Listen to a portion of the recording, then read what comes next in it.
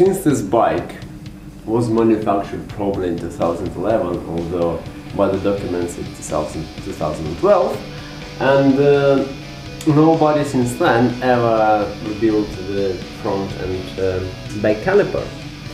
Not like they need to be rebuilt, but they're dirty. So I've decided to clean them up using some YouTube videos for reference, and this is a short video about how I've done it on my SMR.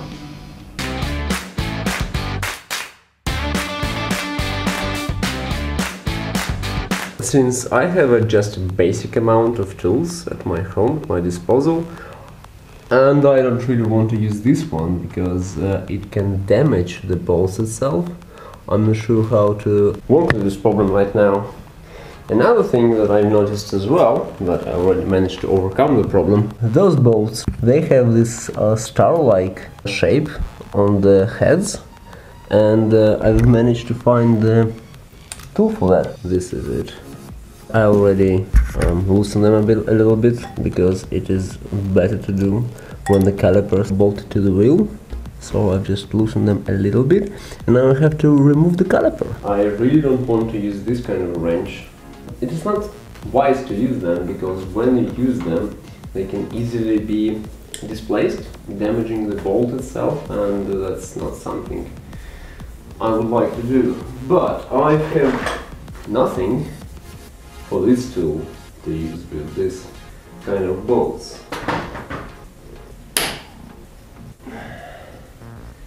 That was something. I really don't want to mess this up.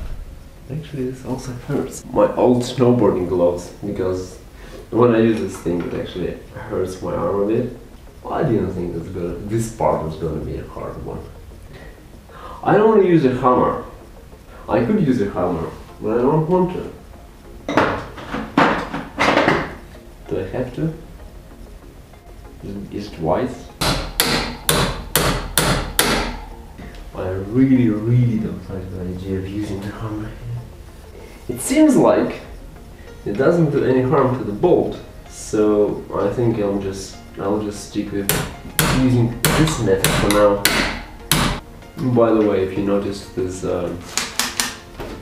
paper decals there, it's a project. I'm designing my own, and I was trying them out before I'm actually giving them into printing.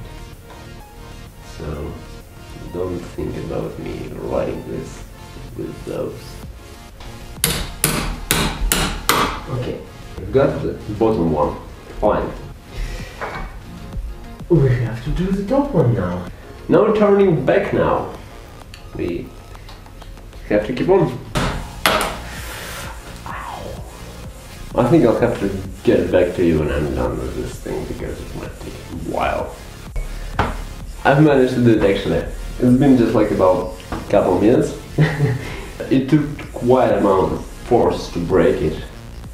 But the good news is that I think that the bolt itself was not damaged. Now what I have to do is I have to remove this bungee bolt here and place it somewhere on top, so all the liquid won't get out.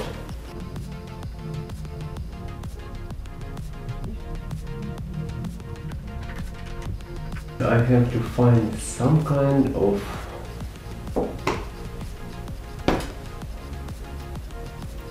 way to hold it up there, and I think I know the way. It's always nice to have some zip ties at home. You never know where they can come in handy, and they always do. It's also a good idea to have some kind of medicine gloves back at home. Very small hands. Let's see what we have to do. I have my Ziploc bag. You can guess what I used to use those kind of for. The idea is that we put it all the way up here, and I use this one just to conceal it, so nothing can get out.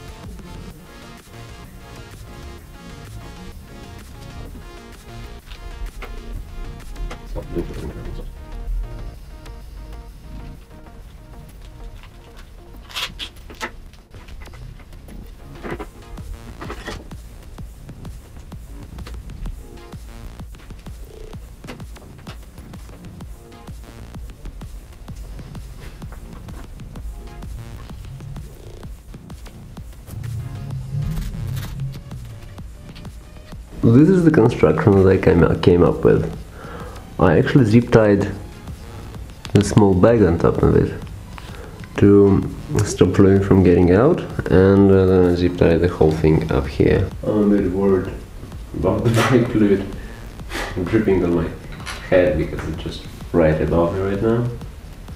It's been quite a long time actually since I've done all this kind of procedures. It's been like about 3 years since the last time I changed the brake pads on my previous motorcycle, so I'm a bit rusty on this side. As I said,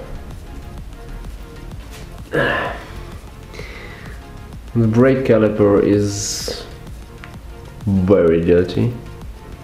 I'm really interested if those brake pads are still the original ones or not. I'm curious about that. The whole reason why we're doing this is I just want to clean it, and there's nothing wrong with it. I didn't feel any problems with the braking or anything like that. You have to press this thing down very hard and then the pin just comes out. And now we can remove the brake pads. I think it's the original ones. I think they are.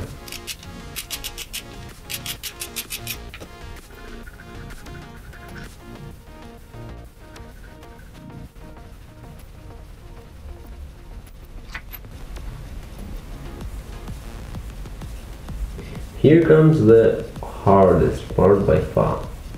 I have no idea how to pull these things out without the compressor, and I do not have the compressor. I have one trick up my sleeve. I'm gonna wash my hands and see what I can do.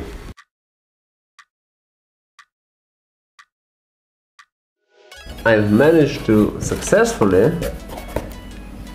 take out the pistons out of the caliper. It was a very messy job, so be careful doing it at home because the splashes of brake fluid went everywhere. I went to auto service, the nearest to my house, and asked them to permission to use the air compressor.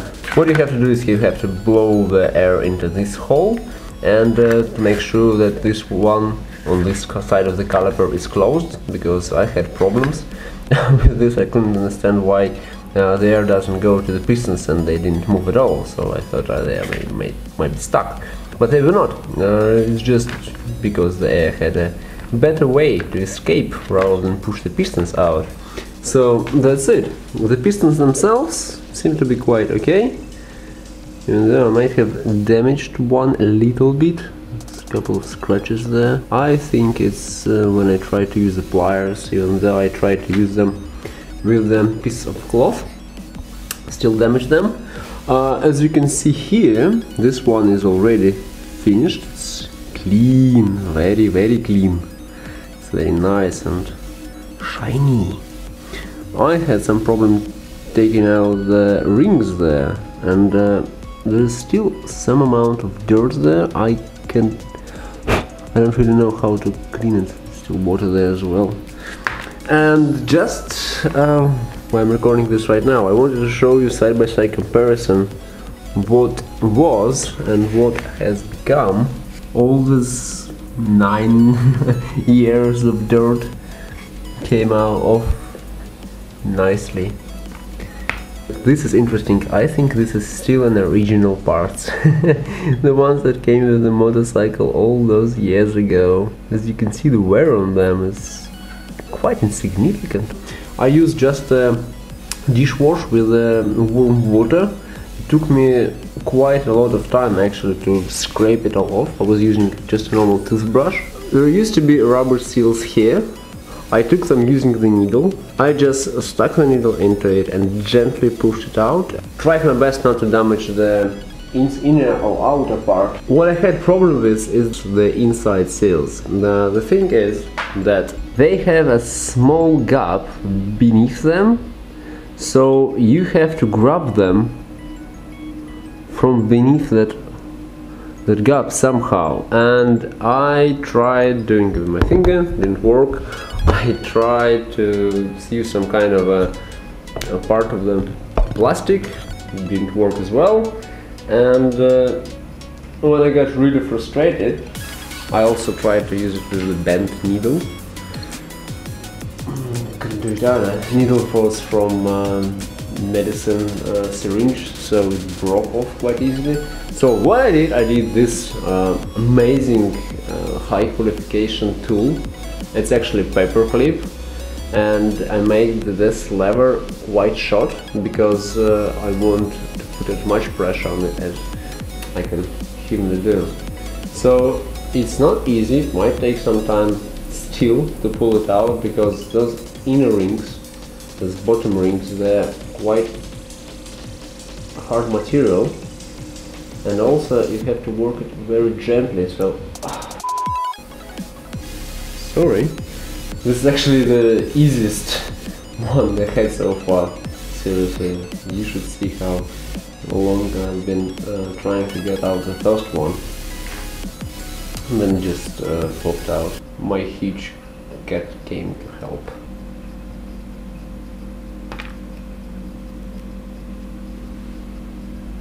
Let's take out the second one.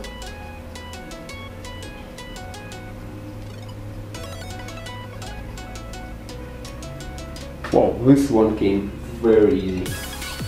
Very handy tool, by the way. Cheap to make, just one paper clip and a couple of pliers to cut it up. I think I will be reusing all the seals, because I think those seals are actually still okay. The time has come for the rear brake caliper.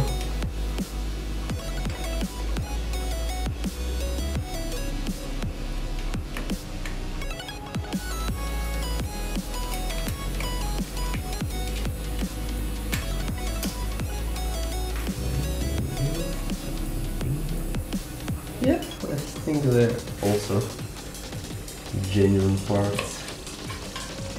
I need to remove the bungee bolt from here as well.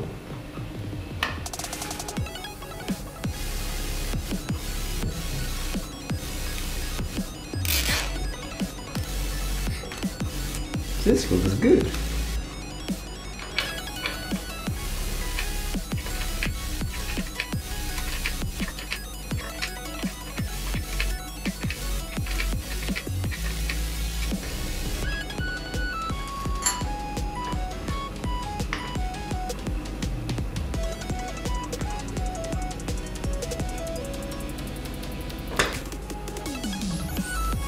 Right, it's not as dirty. Yeah, I don't like it anyway. And this is a road bike. Guess what the guys get on the enduro motorcycles. Now the brake caliper is off. It's 6 in the morning right now, so the service won't yet. So I'm gonna just wash those parts first of all, and this is just gonna lie around for a while. And I'm going to remove all the rust from the inner section of the brake discs on the front and the back, just because I don't like the way it looks right now.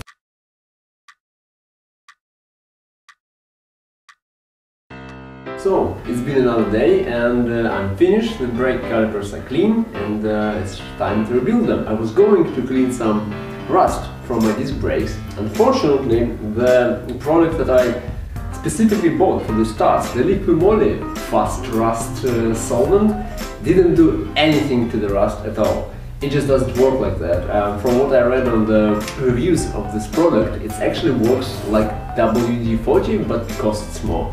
So if you're looking for a solution for your rust, this is not the thing to buy. Although I went online and I browsed some basic and cheap ways to solve this problem, and I tried baking soda, didn't work as well. But after that I decided that I will leave the brake discs alone. But I had some rust on my bungee bolt itself, so I wanted to remove that. I read that one of the methods to do that is actually to use the lemon, which I had. There wasn't much rust on it, but I decided to give it a shot. So I took them all apart, I put them in a bucket and I squeezed the lemon inside. and it took me like about 3/4 of a lemon to fill that amount of space, and the rest I just used for my drink. Half an hour later I took up the parts out and I found out, to my surprise, that yes, the rust was gone, but also was all the paint. While I was scrubbing the bungee bolts with the toothbrush, the paint was completely gone. Not all the rust went away though, I might say, so it's not a very strong solution to this particular problem, but anyway. And then I decided that since I don't have any more paint on those bungee bolts, I will just paint the sides that actually are not connected to anything. And I made this amazing device. I think it looks quite good. I have had some help though. The Thirst Cat came to help. Then another one came also for inspection. And sometime later, the third one.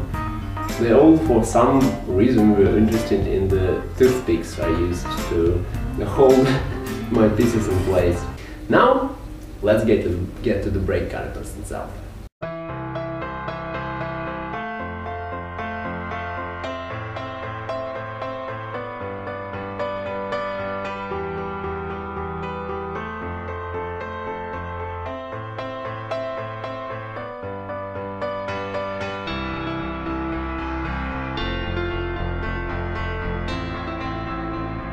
Well, now the piston is in place. Now I need to apply some grease. I actually want to put some more grease inside. And because we don't want the grease to attract any more dirt, we'll just have to clean out the old exterior parts. I really don't know how much of the grease I should use here, so I'm giving it fair amount. Okay, here's the thing. This small rubber part should be inserted before you actually mount on the caliper, because otherwise it's probably gonna be too hard to squeeze it inside. Now it stays on. It sits there nicely. Now we can do it again. And this rubber part, it jumps right on the bolt, so it doesn't have any problems with that anymore. With the rear brake caliper in place, let's get to the front one.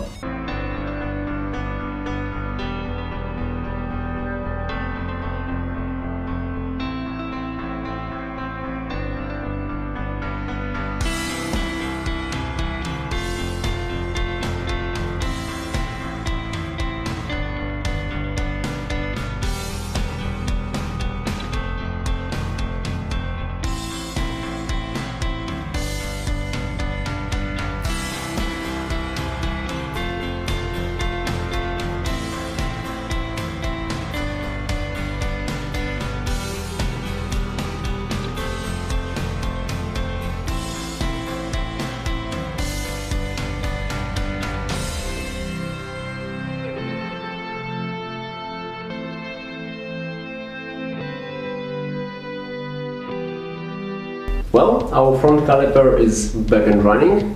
I didn't install brake pads just yet, I'm doing it in a second.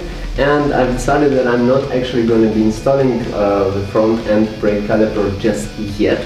I want to attach the brake fluid line first, while it is still up here, so when I put it down it does not spill all over the caliper itself. I think it's a good idea, and I can't do that before I get my bungee bolts dry out from the painting, so I won't be doing it in this video.